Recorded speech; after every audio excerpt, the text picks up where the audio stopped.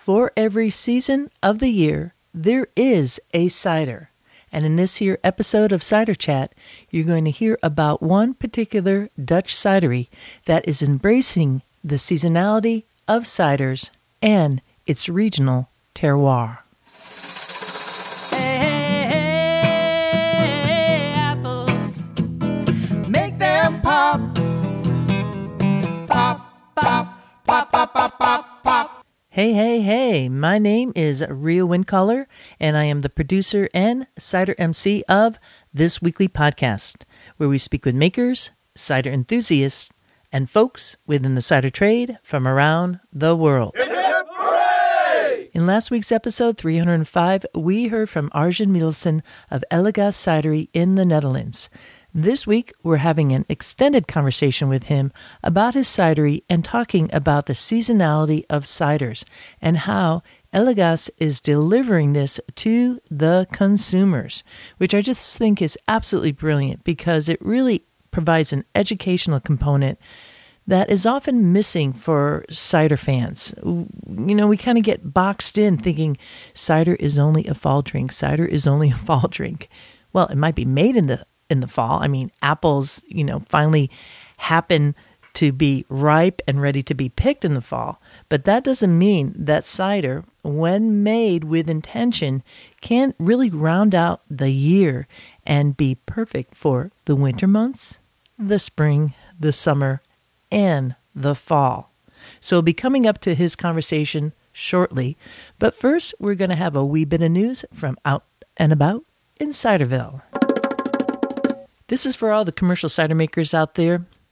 The New York International Cider Competition is in its 4th annual year, and it's taking place this February 2022. So this is your last and final reminder to get in your entries now. And it's unique from all other cider competitions in that the judges are trade buyers. Producers and makers are not judges at this competition, which makes absolute sense to me because as a commercial maker, you want to know if your cider that you produced is going to be able to get onto the shelves. Unless you are just solely selling your cider from your tasting room, then it might be a little bit different. But by and large, most people do want to ship it somewhere or get it on the shelves. And this is going to give you a good idea. Are you hitting the price point?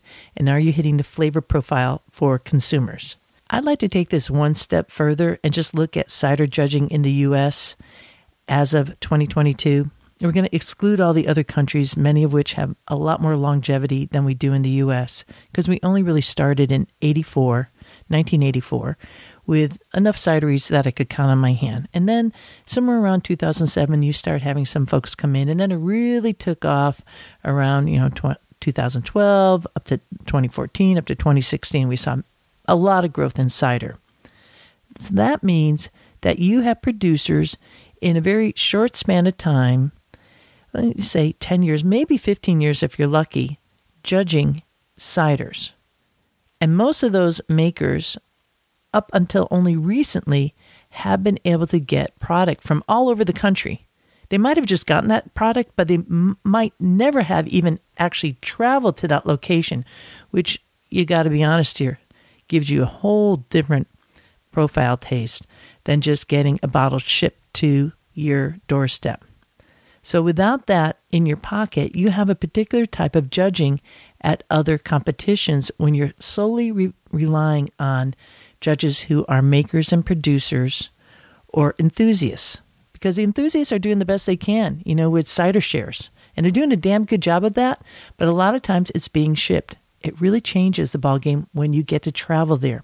And that's the longevity that we still lack in this country. And it won't happen until we have something that's really addressing that and people are going to the site and visiting on site, smelling the land, seeing the sky, tasting the food, and getting involved in the culture. That changes everything for a judge.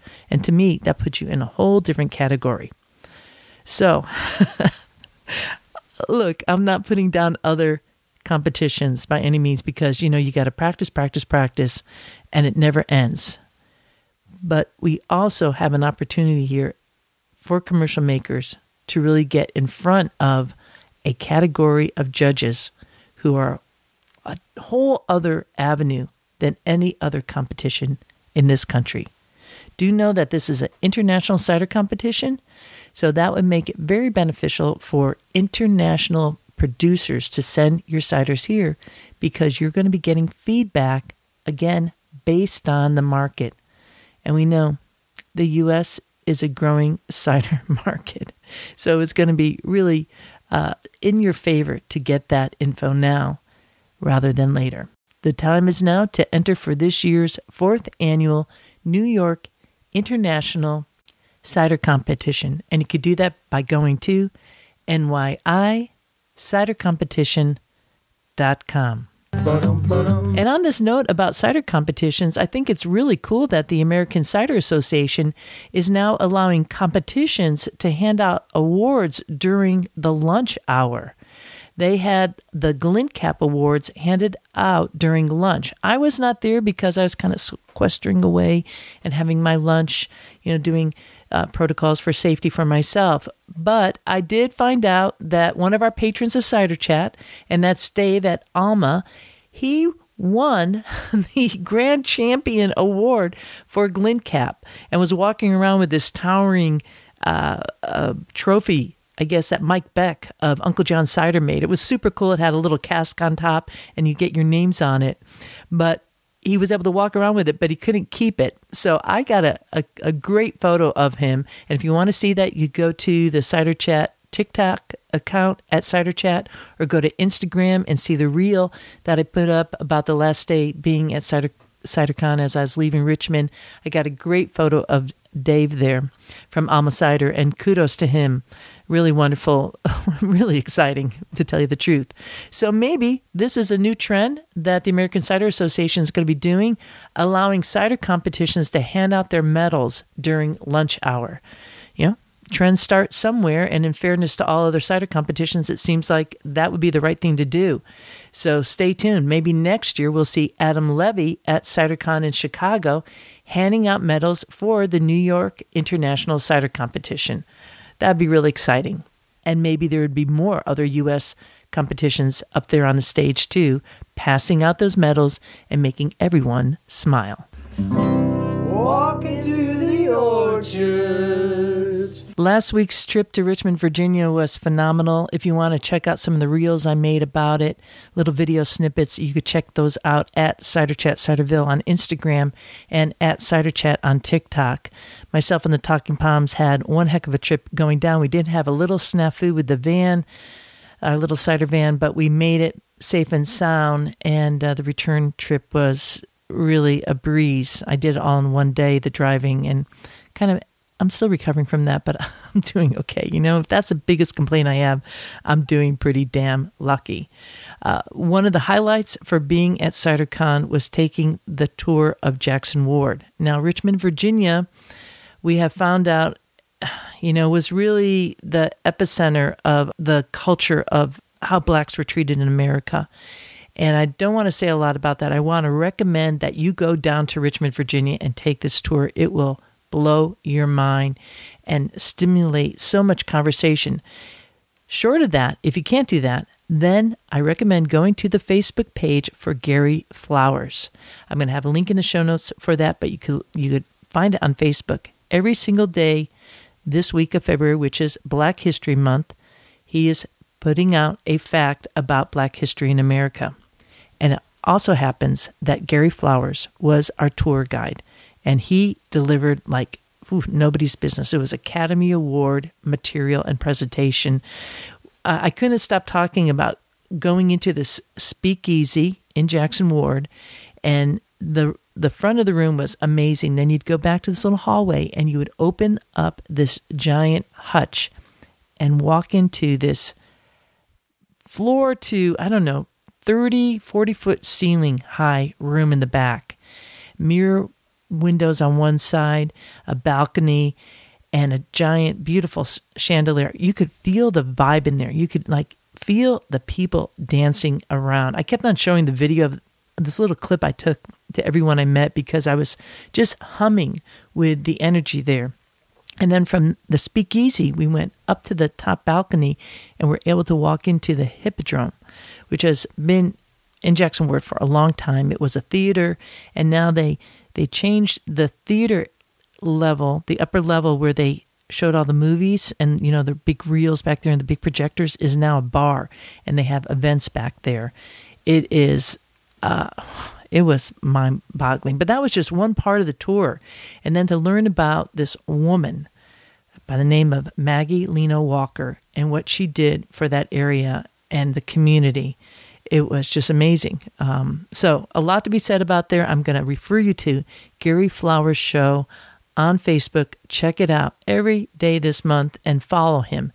He's just one of those, heroes, just a mine of material and passion. And I will, it'll be many days before I forget that. So that was really my highlight besides seeing everybody. I really appreciate folks coming up to me and telling me how much Cider Chat has kept them company over this past year during the pandemic, and it's kind of a connectivity when you're kind of lost out there in the storm. That meant a lot to me. If you could actually put that in writing and send that to me, that would be awesome. Maybe I'll be able to use that. Take a little time today, put that in a little note, send it my way as I try to, rile up a little bit of attention for Cider Chat. So again, thank you all for coming up to me, and I apologize if there's anyone that I met and it kind of took me a minute to kind of register you. I'm not good at that, and sometimes I draw a blank, but the love is there and the appreciation. So, it was just lovely seeing you. All right, with that, I'm going to take a little break here, and then we're going to be rolling to our featured conversation with Arjen Meeusem of Elegast Cidery in the Netherlands. The Netherlands will always hold a very special place in my heart. In fact, I call it often my second home. I had the opportunity to work there for over 10 years and get to know the culture very intimately. And like in my own home country of America, I was able to see changes both in the political structure and in the taste buds of the Dutch. In fact, when I first started working there was no such thing on the shelves such as India Pale Ale. That average IPA that Americans adore. That is only really a recent phenomenon in the Netherlands, and now you see it everywhere. And so was cider. When I first started working in the Netherlands in 2008, I did not see cider anywhere. And now today, there is a growing craft culture for cider makers, and in turn, a growing palate for cider. So join with me as we grab a glass and join this chat with Arjen Meeusem of Elegast Cidery in the Netherlands. I am trained as a landscape architect and worked in a firm for quite a while. And then my wife Pauline and I, we decided we wanted to live abroad for a while. And by chance, we ended up in Portland, Oregon. We didn't know much about it, so started looking it up. And we actually had the most brilliant time and couldn't imagine having lived in a better city for that time in our lives. For the outdoors, the people, the culture, we loved everything about it, actually. And then at some point, I cycled, like I do here, to work. And I passed the sign of Reverend Ned's Hard Cider tasting room several times. And then at some point said, well, that's curious. Let's have a look. And we had a tasting flight of ciders, and I was amazed by the diversity of varieties of cider that you could get there. And I never had anything like it in the Netherlands. So I thought, this is interesting. We need to have something like this back home. And well, importing cider didn't seem like anything I would be interested in. But then a bit later on, I was actually on a hike on Mount Hood, still there. I thought about the old orchards that we have in the Netherlands, and I thought if you could make a cider out of the apples that are not often harvested, actually, so they're commercially not viable anymore, these old orchards. And I was always interested as a landscape architect in sort of business strategies to have a sustainable landscape. So, for example, my thesis was about cradle to cradle in regional development. And so I thought if you could make a value-added product, then maybe this brings in enough money to sustain these orchards in the long run. So I got on the phone, called Teun, with whom I do the business now. And, we set making cider when I got back in 2016. And we liked the first result. I mean, it's not nearly as good as the cider we make now, but we liked it. And we sold it in 4 months. We made 400 liter that first year. And then from there we started taking it seriously and grow it. Then I was still a landscape architect. So Cider Chat was very important to me in that beginning period, because I felt sometimes a bit lonely. You know, when you start a venture that people in my country didn't understand or know anything about, like I had all these dreams of what it could be, but it's hard to communicate it and hard to find examples. So listening to Cider Chat was sort of my connection to the bigger world of cider makers, and I learned a lot from it, and also felt supported at times when I was. It's not easy. It's not always easy to start up a business beside your main job, you know. So so it was hugely influential for me. Yeah, oh, that's cool. That's really cool to hear. I often felt like when we connected early on, I would be imagining you riding on your bike. I did many times, yeah. And listening to the podcast, you know, I love that image, because it's one of the things I just love about the Netherlands. It's just such a healthy place. The people have impeccable posture, and and to be able to ride a bike everywhere, it's beautiful. So we've been connected for a while in so many ways. I love that. You started like in Portland. You got kind of turned on to cider, and I know, I was working in the Netherlands like 2008 to 2018, going there pretty frequently.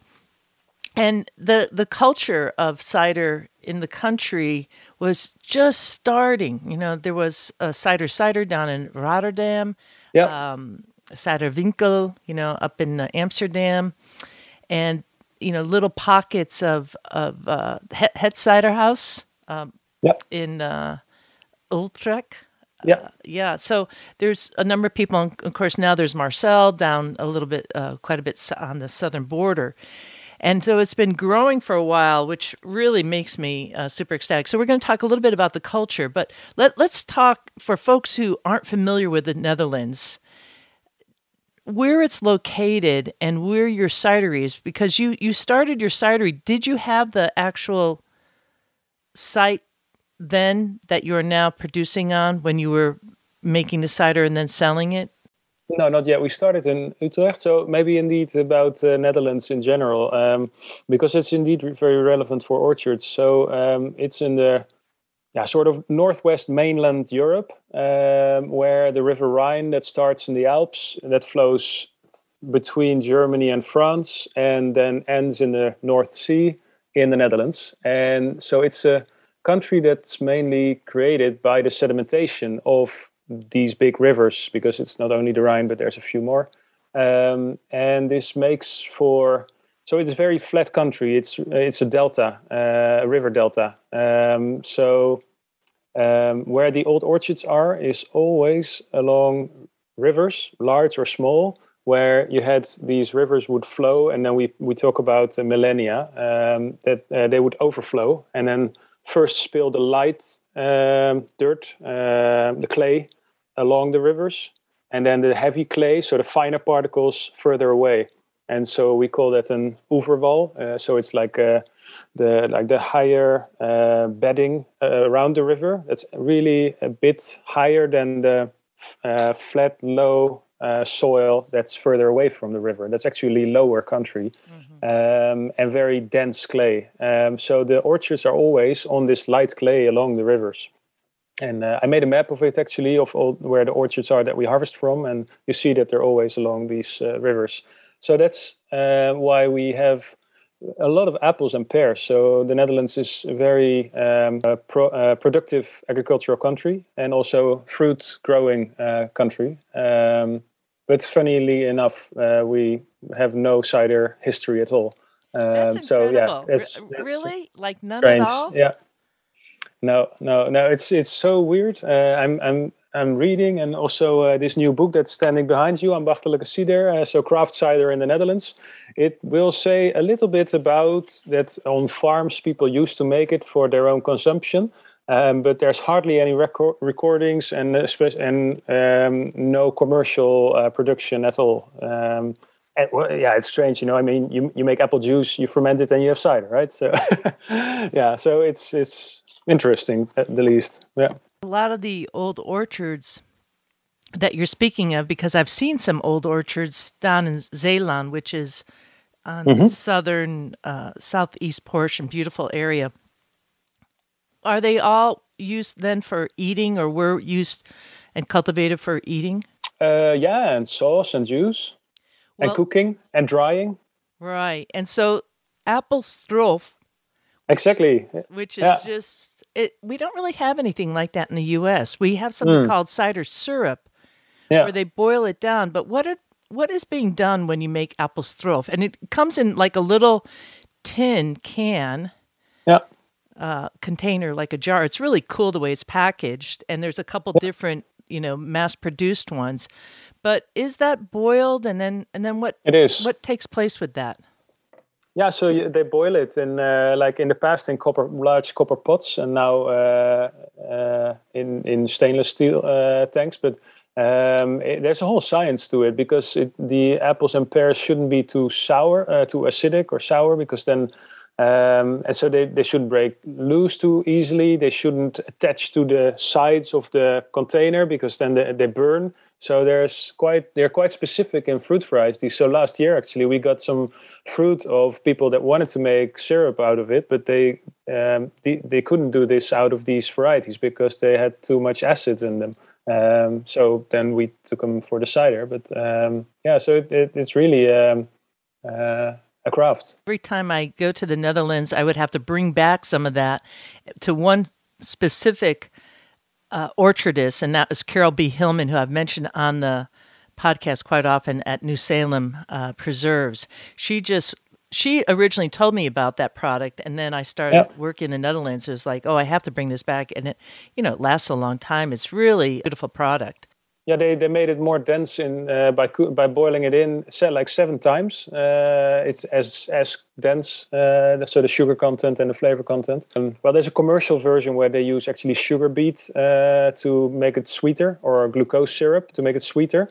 But the original version that you can buy in like organic stores, that's like pure apple and pear mostly. Let's talk a little bit about the location of your cidery. It started in Utrecht, which is in the middle. Yeah, middle. So it's south of Amsterdam, which is a pretty short train ride.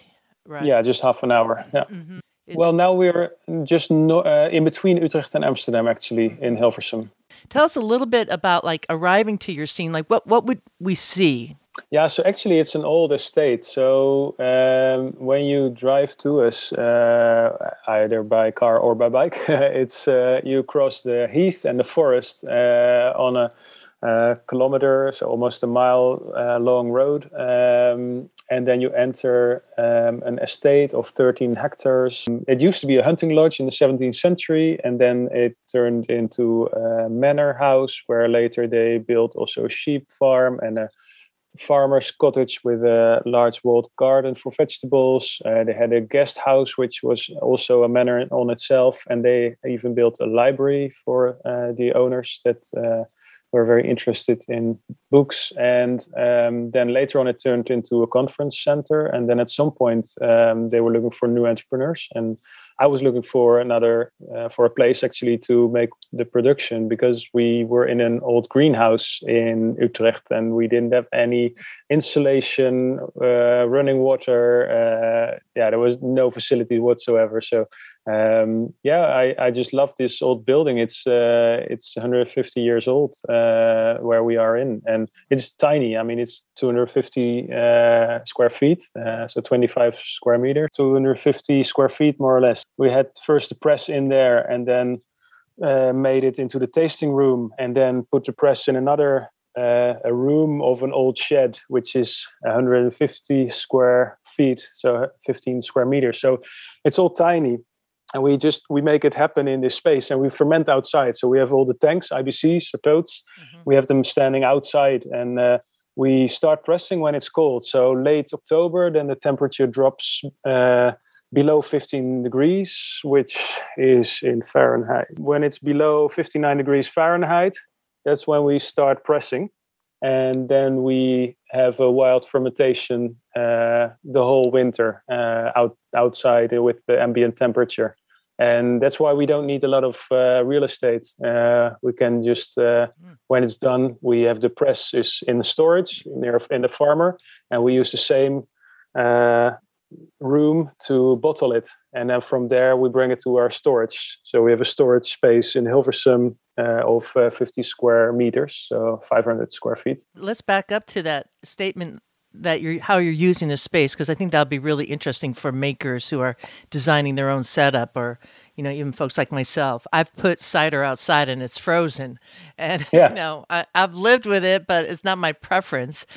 So you have these in the barrels, and it's at 59 degrees. But like we were just talking earlier, about ice skating and how the ice temperature comes down. So how do you manage that piece? Because we know that in the Netherlands, you have a lot of rain, which is fine for the barrels, right? But you don't really want that absorption coming into the barrel. So what have you found there? Yeah, so mostly we use totes or IBC tanks. Okay. Right. Yeah, so they stand outside, and they have a pressure valve so to release the CO2. I see. And they just stand outside, and that works really well. And then even when we had big frost last year, then we had a little bit of ice on top in the cider, and then the yeast, they freeze, they just go dormant, and then when it heats up again, they do their work again, and we have wonderful cider. So no harm done actually. And the barrels. We've noticed in the summer that we got a few leaks, but it was around the time that we wanted to bottle them anyways. So I think the big frost and then warming up again was not so good. So in the future, we'll put them inside. So that's why we're going to open a second location, which we just visited this morning. Whoa. Oh, whoa. That's exciting. In the same area? In the same area? No, near our old university, Wageningen University. That's fantastic. Developments going on here. Yeah, it's a very special day. We visited it today for the first time. Wow. So cider is definitely going up in the Netherlands. That's cool. that means that the demand is there, and also that you're making a really fine product too. That all goes hand in hand. Super cool. Wow. So how big is that production facility going to be? And is it production or a tasting room too?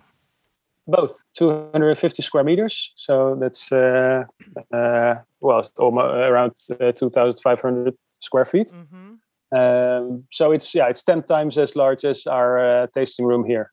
So there we will be able to have everything in one place. So pressing, bottling, labeling, warehouse, tasting room. What's your timeline? Well, we should lease it in March and then open the tasting room, May or June. So we want to have it open in summer. You already have the product, so you don't have to wait to be making that. You just have to set up the actual space to be able to deliver. Wow. Do you get a lot of questions like we would have initially in the U.S., and not that we still don't have that, right?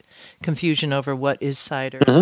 Yeah. What do you see in the Netherlands in that way for the patrons? A big change as opposed to when we started.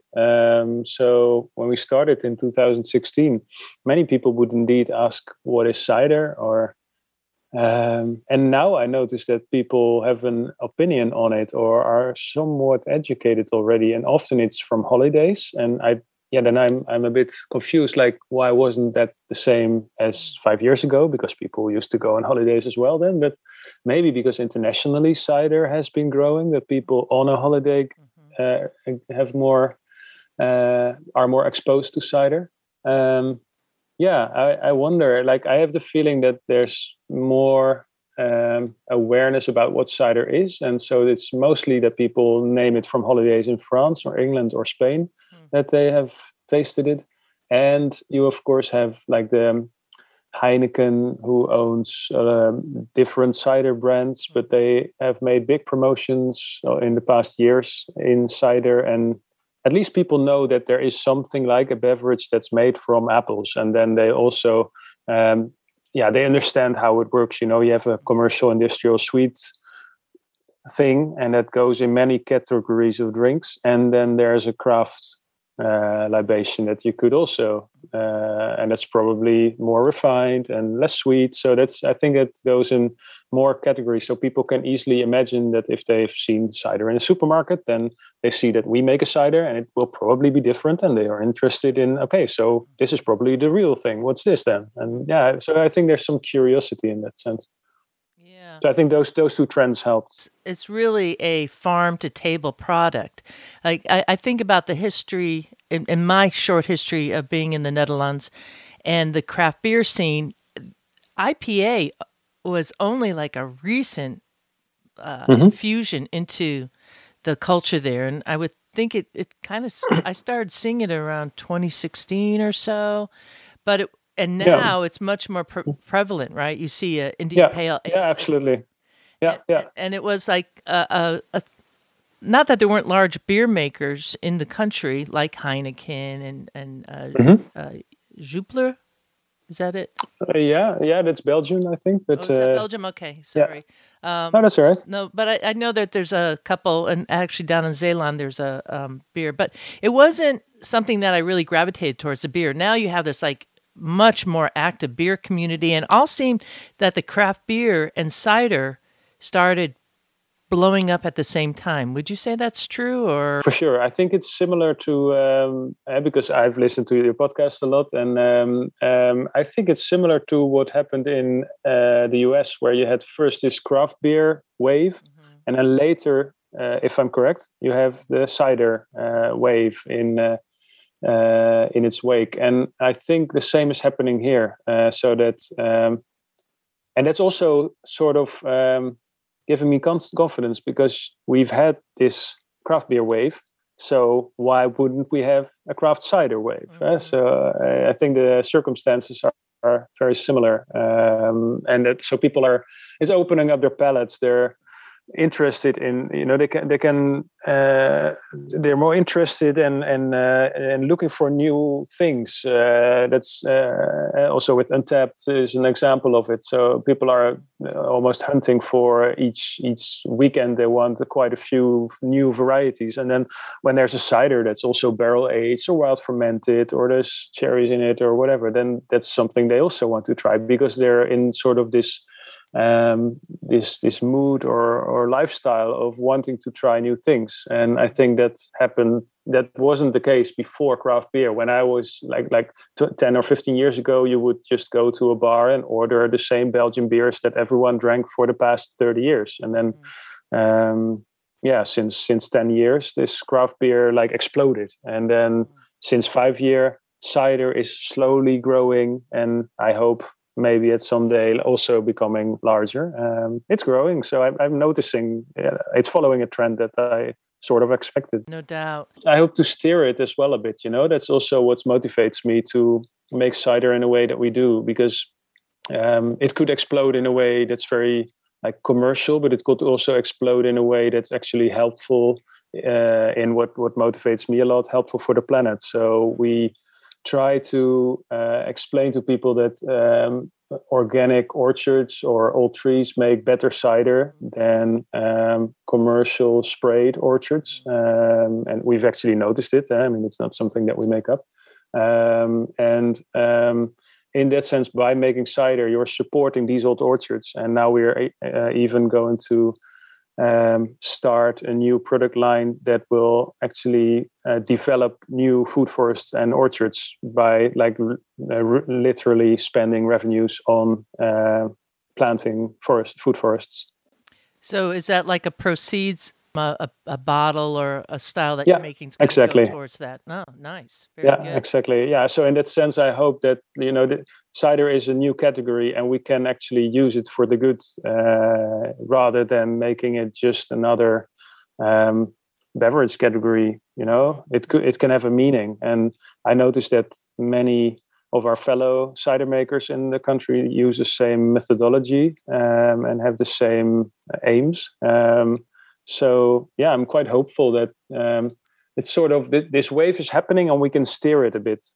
Yeah, and that's interesting. Sometimes smallness is kind of like the key to making it grow, and that there is just there's over like 10 cider makers in the country now, right? Yeah. Easily. Yeah. And you have Appels and Peren in Amsterdam. They're a great destination for folks arriving into the city. You could go right up to a cider store and get your cider and many other local products. I recall back, I was looking at the date, it was 2016 where I set up a cider meetup at the Key, which was wild. It was amazing to be in the country at that time with just a small group of makers, the folks who could get there, or importers. Margot was there from Het Cider House, and Martin, who's an importer too. And it just blew me out of the water to just be there on the cusp. And now that's just a short window of time. We're talking like 6 years later. And here you are opening up your second production room. It's cool because in the U.S. we're so big and so broad, but here we get to kind of watch a country, which is, pretty densely populated country in many ways, and see how an entire culture is being shifted over is absolutely fascinating. And I really recommend anyone out there in Ciderville to be following the Netherlands. Definitely go to the Netherlands and drink the cider and get there now, because it's going to be changing over time. So let's talk about apples. The main, the hypothesis was, can we support local orchards by making this value-added product? So importing anything is not what we do. And what I found inspirational in Portland, where that they made a cider from these the consumption apples, eating apples. And I didn't know you could actually do that. I thought you could only make cider from French and English varieties. And I mean, I hardly knew anything about cider. And so that opened my eyes. And we started with using Saison yeast, the beer yeast, to make the cider, following the example of Reverend Nat. And that actually produced sort of a bitterness and earthiness and some farmyard that I found giving it a bit of layered and complexity that I liked a lot. And so we still make that. And then later, in the second year, I think, we started with wild fermentation, and we read a lot of warnings that it's very dangerous and you shouldn't do it. But actually it turned out very stable, a very reliable way to get a fruity cider that's still complex. And so now 95% of what we make is wild fermented. And we noticed that actually, in our opinion, Dutch eating apples are very, you can make a good cider out of it, but you need to take notion of a few characteristics. So the acidity shouldn't be too high, and you should work on it. So over the years, we found a few ways that we can discuss, of course, of how to manage acidity and not make it too acidic in the end, the cider. And also, it's lacking tannins, so how to still get some mouthfeel and depth. And there's also ways to work with it, and especially the way apples are grown interest me in that sense. So if you have a commercial orchard that's producing for the masses, that will have less tannins and also less yeast and bacteria than an old tree that's not sprayed. So there's quite a few reasons, I think, why old orchards provide better fruit with more tannins. So actually, we now made one. These are the oldest trees that we have around. So they are planted in 1939, just before the Second World War. They're Belle de Boscope a lot, and a little bit of Ananas, Strijnet. And this cider, it's amazing. It's so full of tannins. You're surprised that it's even these varieties, but it's only because these orchards are so old. And how large would this orchard be? How many hectares of 2 hectares, I think. 2 hectares? And are Yeah. they planted in a certain way? Are they standard trees? Obviously, 1939. I'm assuming standard. It is an UNESCO heritage site. That's an old defense line that's actually built in the 19th century already, and this is a camouflage orchard. So they planted on top of the fortifications. They planted these trees, and so imagine walking between trenches. So you have the mounds beside you that go up 3 meters, and then on top of it are trees that are now I'm maybe 20 meters high, because I have a ladder that you can fold out in like 3 pieces. So it's the highest ladder that you can have, and that can reach the top of a house almost. And then I just touch the crown of the tree, because it goes up from there. So it's hardly impossible to get the apples there. But that's where we got the best, like amazing cider from. So.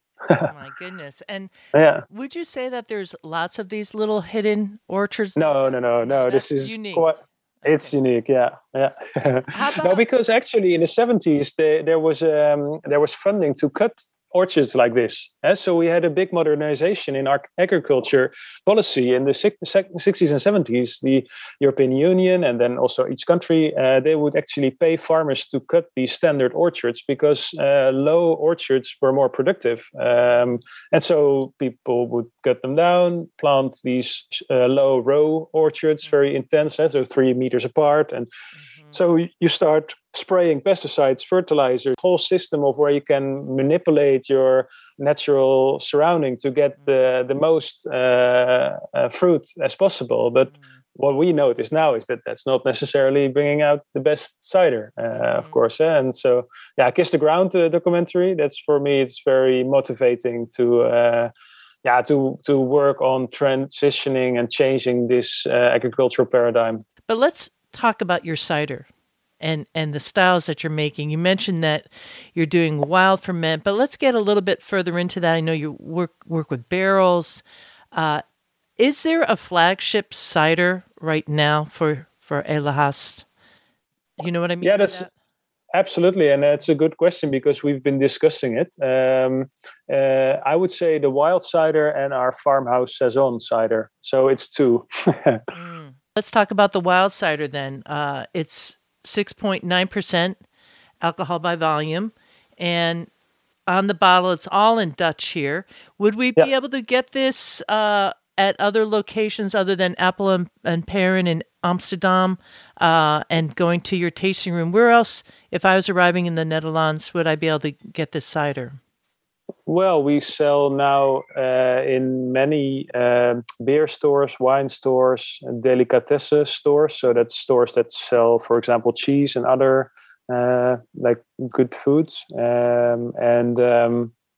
So mainly those. Yeah. Okay, fantastic. Wow. So they have a shelf for cider now that you'll see if you go into a craft beer store. Yeah. And I can't read what's on the bottle. I could see Save Orchards Drink Cider on the bottom there. Yes, you can. But the rest of it is in Dutch. How well do you know what's on your label here? Can you tell me a little bit about what it's? Oh, there he goes. You got a bottle right there. This is a 750 ml bottle. It's a crown cap bottle, and you have the little jackal up on the top of the crown cap too. What do we have here? What are you saying on the bottle? I'm kind of curious about the label, what you're putting on there. Yeah, so it says accessible and yet layered cider with a floral aroma, hints of honeydew melon, and a dry and fruity finish. Part of this wild cider is comprised of the apples Appy Noir and Cur, fermented on neutral tanks. Another part of the cider is fermented on oak barrels, red wine, and whiskey.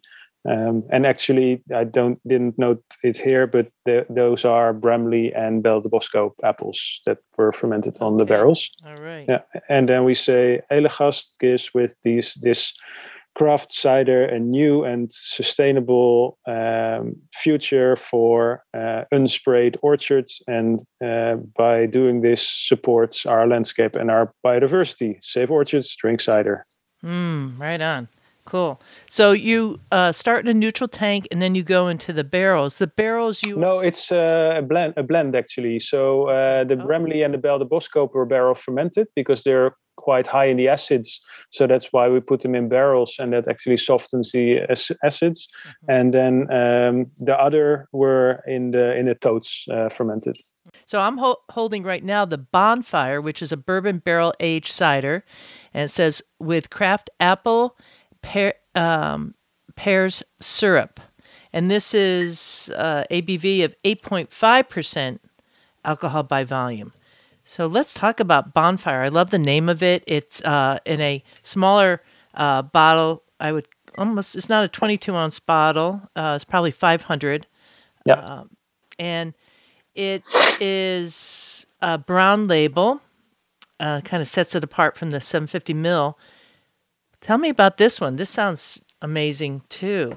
Yeah, so this is this is part of this series of barrel aged, and we always do it in a 500 ml bottle because that makes it easy to distinguish, and we give the labels a color. So that you actually can have a neat row of different colored labels, and people like to collect them. So they want the red and the blue and the yellow label, and like they're all very warm colors. So it's not a yellow or it's very warm colors because we offer them for sale in December. So it's really our winter version. And that goes really well. So we often sell them out in 2 or 3 months, every barrel age that we make. And it's perfect for the holidays, as a gift or to bring over to people. So that's very successful. And the Bonfire is actually a cider that's aged in bourbon barrels that also had a stout beer in them. And then we put this apple syrup, what we talked about in the past. So this is apple stroop that's actually boiled in a copper kettle. And we put 11 kilos in one barrel.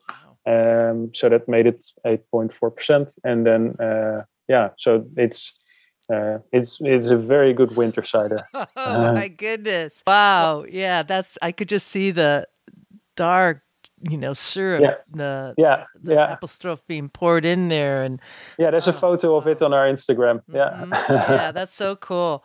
Wow, and what a cool idea to have it as like a series too. So you are positioning yourself up as a cidery that does meet the seasons and brings people along into that versus having a whole bunch of ciders, and it's like, you decide. I think that's nice that you're doing that for patrons because they know then how to approach each season a little bit differently and know that it does count what happens for the apples, later apples versus early apples, eating apples versus, really defined cider, high tannin apples. Really cool. Wow. All right. So that's a Bonfire. I want to talk about all 3 ciders that I have in front of me here. And this one has little cherries on it. I can't say. I'm going to see if I could get it here. Right, there we go. Beautiful. Yeah. Nice. Cheers. Cheers. Proost. A Kirk cider. So are we going to expect a little bit of like a sour profile to this in that like more defined kind of beer way? Well, tell me about this, because this isn't something that folks have done too much, but I know people have been using different yeast, playing with different yeast for this type of style of cider. Should we open one? Yeah, I'm ready. I thought you'd never ask. I'm ready. I'm going to just move it away a little bit from my computer here. Yeah. Let me see. I'm glad it came in yesterday so I could let it settle. Yeah. Oh, geez, there it goes. Just a little bit. I mean, come on. It came all the way across the ocean. It's the excitement of cider. Oh, look at the color in your glass. Just a beautiful kind of, it's not raspberry, it's just a really rich red hue. Nice little bubbles going on, obviously. There's bubbles. I'm going to just ring for you. There you go. Cheers. So well balanced. Really well balanced. I want to just describe to Ciderville what we're seeing here. So it's has cherries in it, and so that has lent a certain bit of the color to the cider. So you have just a really nice hue of that red from the cherries. I'm not sure what kind of cherries are, but we'll ask in a moment. And so a kick is typically like you would see that for beers being kind of like a very sour beer. This is so much a step down from that sourness because I like that style of beer, but often it'll be kind of like a pucker. This is not a pucker cider at all. It's, when I say balanced, just super smooth, and you're getting the cherry is informing the apple, but it's not taking over. It's really a delicious cider. Wow. I didn't expect that. I expected something that was going to be a little bit more forceful, and I'm really happy at this stage that it's not so overpowering, because this would go well just alone, but paired with food, maybe some of the fantastic cheeses that you have in the Netherlands would be absolutely perfect. Well, you have some tannin going on. I'm salivating right now. You hit it. You hit it on all systems go. Why did you choose to make a cider like this? Because this is not something that I see this style too often. I'll see it a little bit, but is it because of the cherries that you have, or? Well, so in this orchard where we harvest for many years now, that's called the pheasant, because there's many pheasants there. It's an old big orchard, 8 hectares, and we started harvesting the apples there, and then there was an alley with plums that I found adorable, just because of the shape of the trees. And then at Carnivale Brettanomyces, which is a festival here in Amsterdam, where many brewers, but like anyone who's interested in fermentation, comes over.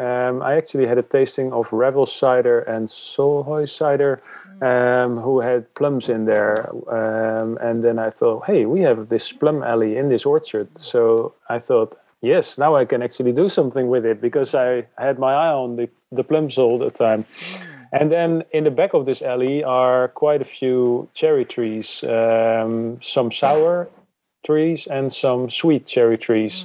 And so we chose our cider style, or however you call it, not to use fruit or ingredients from abroad, but to make use of the orchards that we have here, because we want to support these orchards. And in order to do so, we want to use all the fruit out of it, but also make people aware again of what we have, the richness. So I love, for example, that you talk about medlars and quinces, because some people know them, but many don't anymore, and it's lovely to get people curious again. And so we harvested the cherries there. There's some photos on our Instagram as well, from these lovely juicy red cherries to pick from the standard orchard. And so this is half sweet cherries, half sour cherries.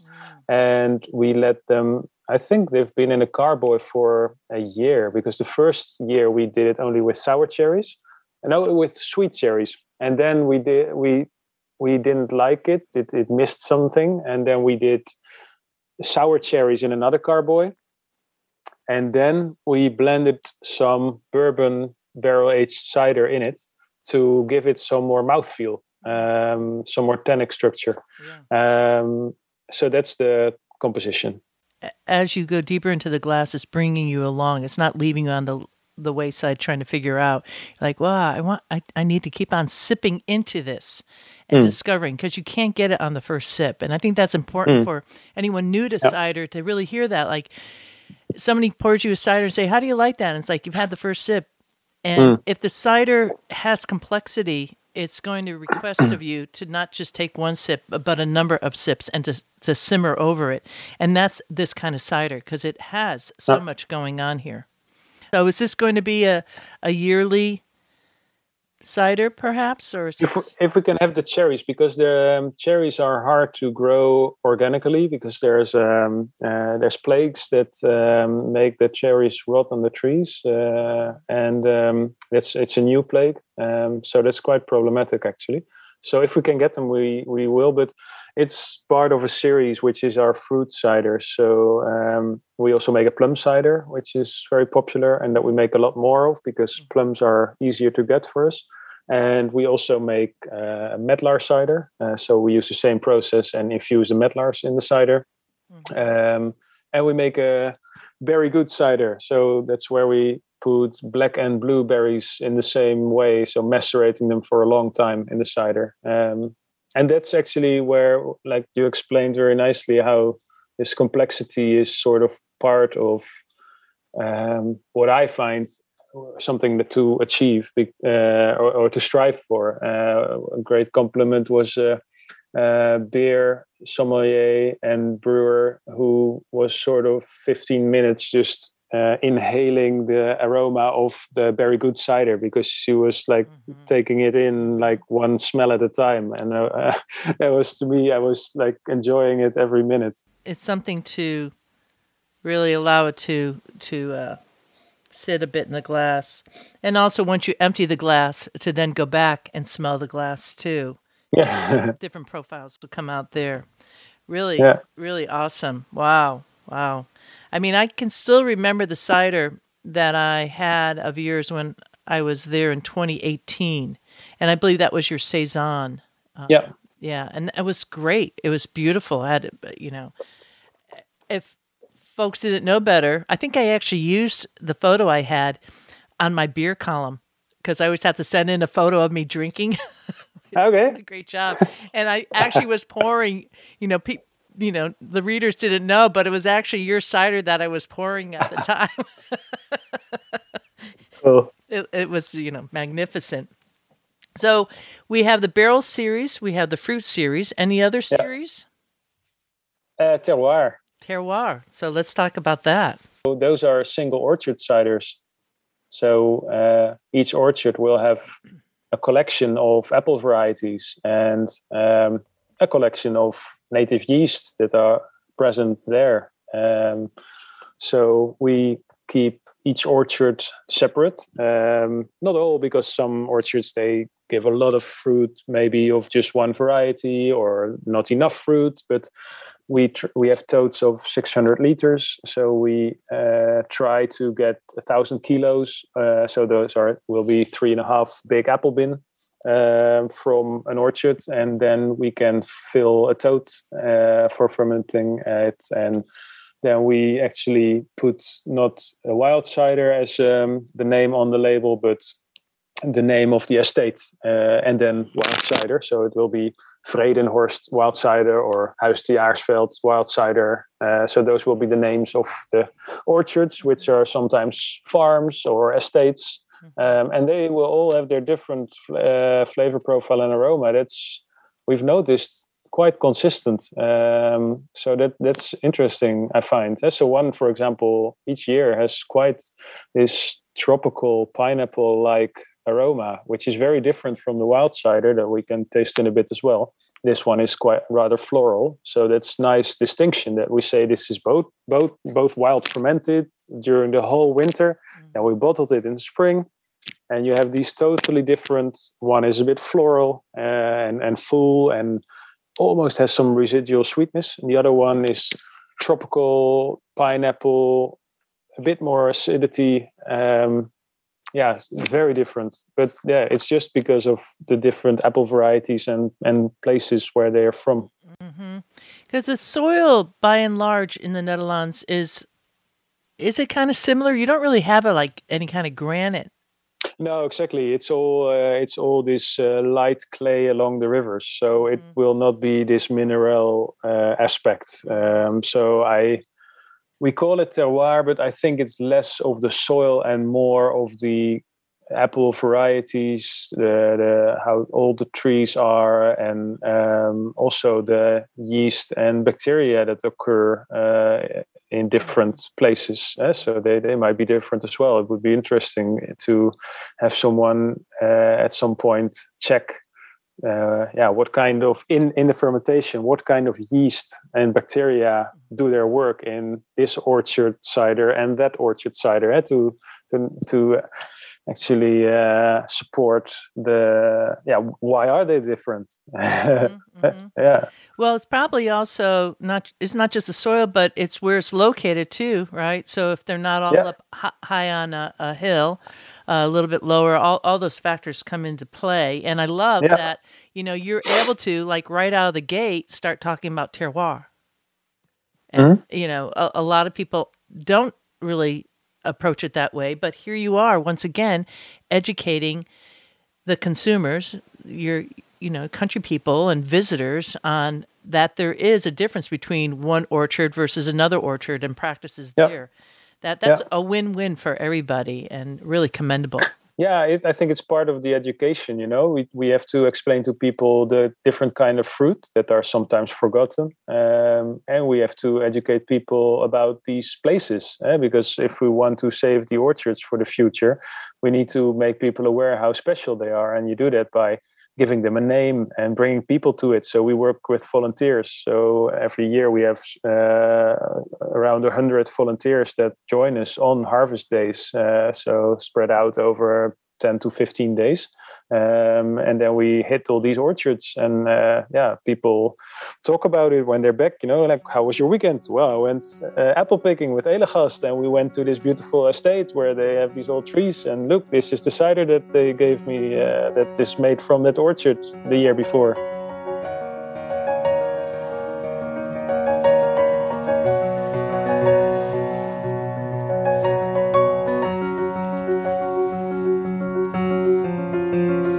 Tip of the glass to Elegast Cidery, which has been a long-time patron of this here podcast. There's also another Netherlands cidery called De Jenner. That's Marcel, also a patron of this here podcast, and the following commercial cideries: Ross on Y Cider and Perry Company, Duck Chicken Cider based in London, Spacetime Mead and Cider Works in Dunmore, Pennsylvania, Insider Japan, Japan's first and only bilingual magazine dedicated to all things cider, Esotero Cider, based in Dolores, Colorado, Teddy Bogle Cider Works of Acme, Pennsylvania, the American Cider Association, and the newest member of the Cider Going Up campaign, Olympic Bluffs Cidery in Washington State. Tip the glass to those fine makers and to all the patrons of this here podcast who support Cider Chat via the Cider Chat Patreon page. Over the last 4 months, I had finally reached a critical level where I, at last, after going into my 7th year, could finally start selecting names out of a hat to receive the coveted poster that was designed and curated for Randall Graham of Bonnie Doon. It is titled The Periodic Table of Palm Fruit. It is a whimsical poster looking much like the periodic table itself, only this time it is with apples, pears, and all the palm fruit, such as quince and medlars too. This fanciful poster was commissioned by Randall Graham, and I do have a couple of posters left. I don't think you can find them online anymore. Those who have them would not let them go easily. So besides just becoming a patron of Cider Chat and supporting this here podcast, if you get in at the $5 or more level, which seems pretty reasonable for a weekly podcast, you too would be put into that possibility of having your name drawn out of the hat and receiving one of the coveted periodic table of palm fruit. I'll have a photo of the periodic table at the show notes for this here episode 306.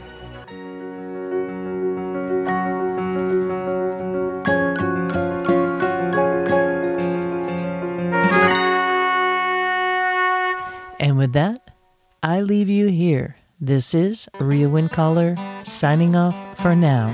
Looking forward to seeing you in Ciderville.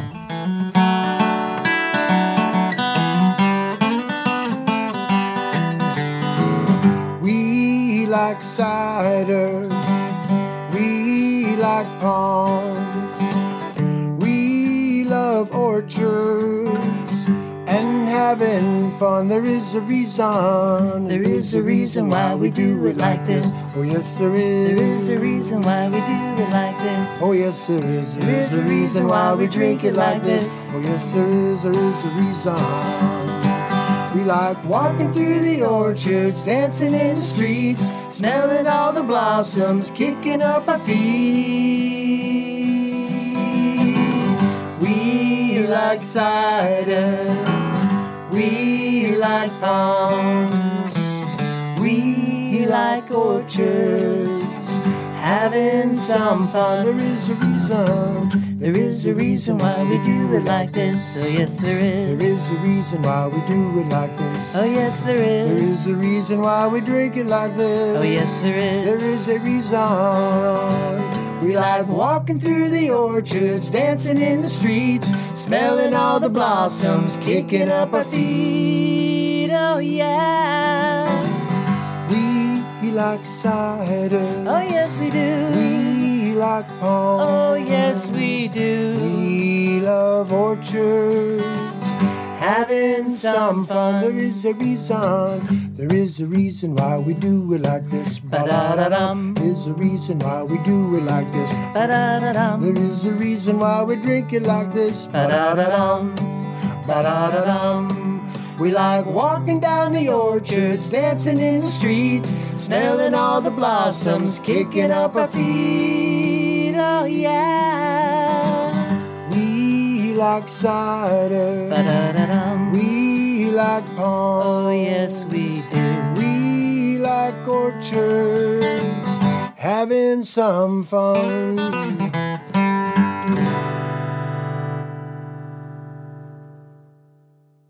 Yeehaw!